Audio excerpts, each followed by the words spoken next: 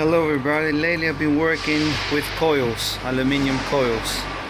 I just want to show you the way I strap them, and I can show this because I'm properly trained. So we got here a coil which is 5 ton. Bear in mind, a strap, you look at the label, should be 2.5 ton. So we got here 5 ton, 2.5 ton in the middle, one strap on top. That's more enough. One way, so the strap doesn't get cut, you put these corners. I've crossed them here so the strap they're not together. I put this piece of cardboard so it doesn't rub together, and this way is the proper way. Here a corner on edge, so it's there, and a corner on edge, and I've got here 5 coils. They're all strapped accordingly to the standard. I'll show you this side. Make sure you use the loader so you don't fall off. That's this way. So it's properly strapped. There you go. Just a quick video. I will do one proper video so I can share with you and give you the weight here. 5.5 ton. Okay, I'll catch up with you soon.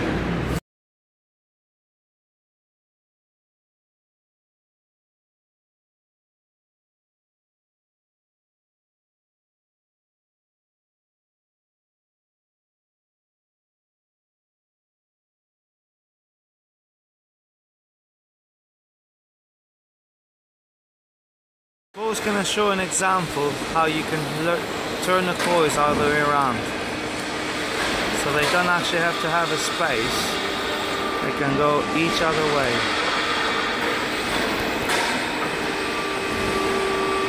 And it's demonstrating now that we can have the pallets all the way around.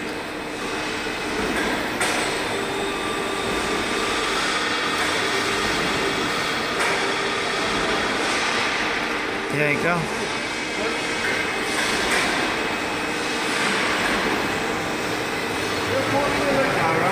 Yeah.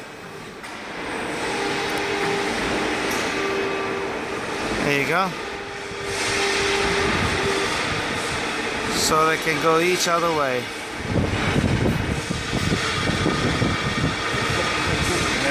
Too heavy, yeah. The one thing is do it like that and that, and all the rest. Thanks, Phil. Cheers. Good man. Thank you very much for helping us. If it was so heavy, we could turn them to show. Yeah. But we can't turn them because it's heavy. Thank you. But just make sure it's on the slider. Yeah, on the slide. Like No, that. not this trailer, on the slider.